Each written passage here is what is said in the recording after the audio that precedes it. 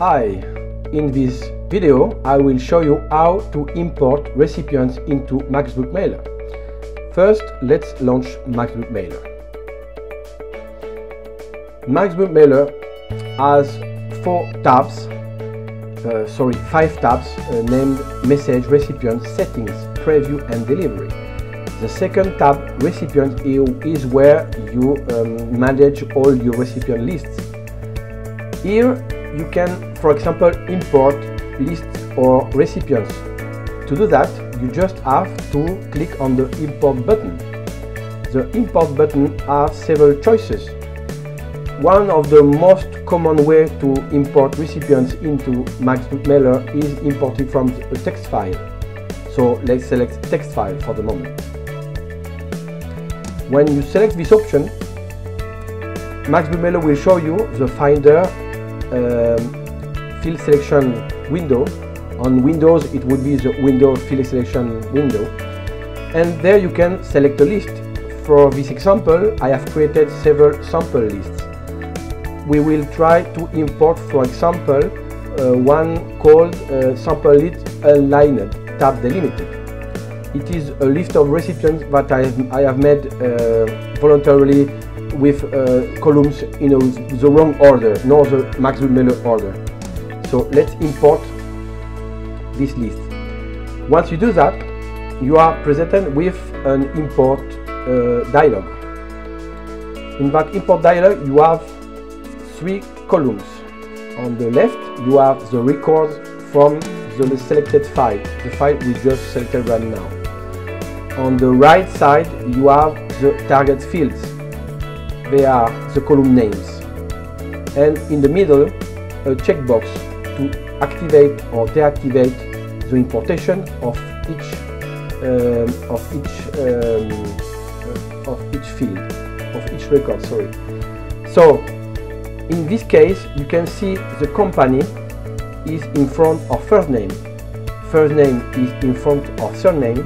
Surname is in front of company, and email address is in front of email address. If you just press on the import button at this point, you will get the wrong data on the wrong places. I mean, the company data will go into the first name field, and the first name data will go into the surname field, and so on. So the first thing you have to do is to line up the record from the selected file with the MaxBulk Mailer field. To do that, you just have to select the line. For example, this one is correct, this one is not correct, so this one I can move it up twice, so company and command I in front, first name, surname and email address. And in this case we also have a reference column, reference field we want to import, so we have to check this. Once you have done that, you can go through the records in your file, clicking on the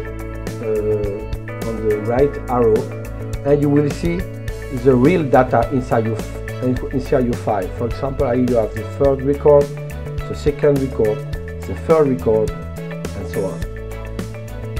And it is when you find out, oops, there is a problem here. You want to import an entry that is of Jorge Garcia, and the E, the accented E, is not here an accented E, but some garbage.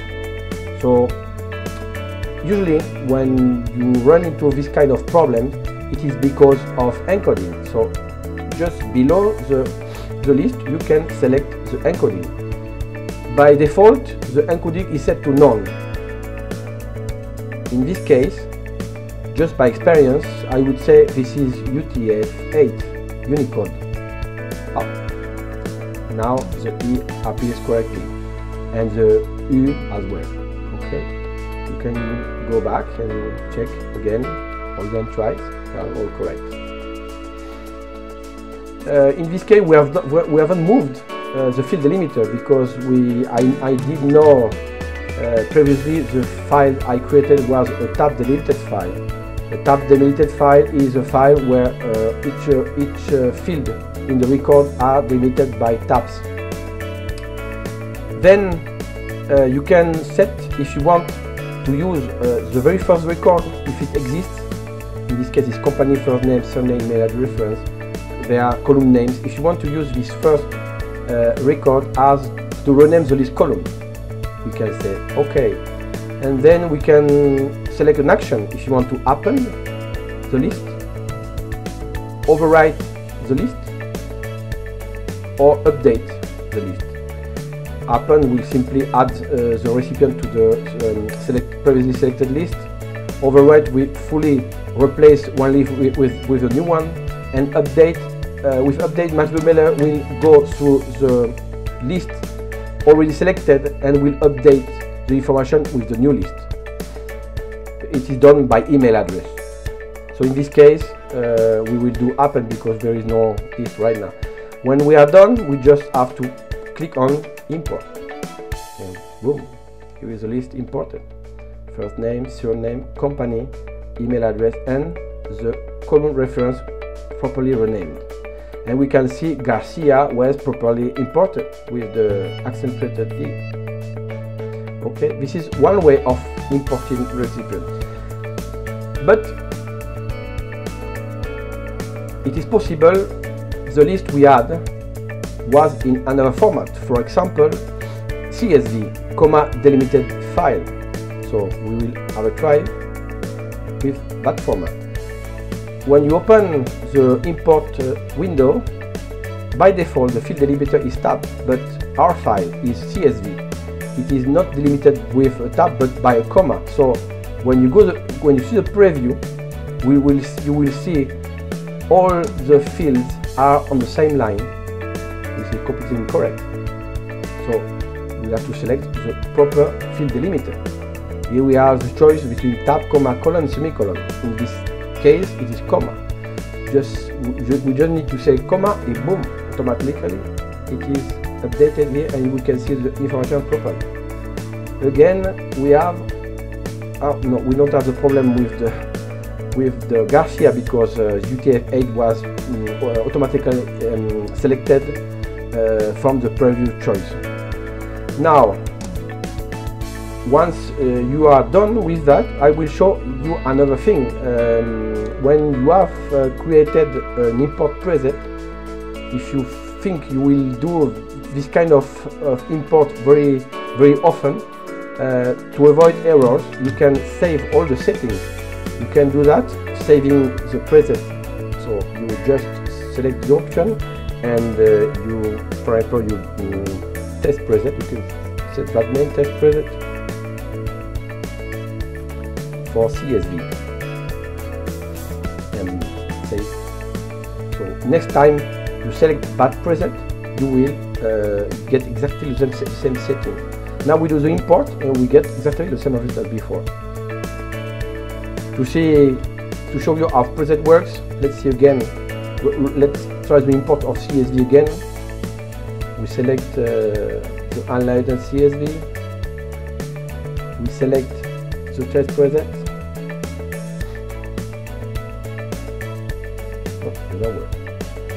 So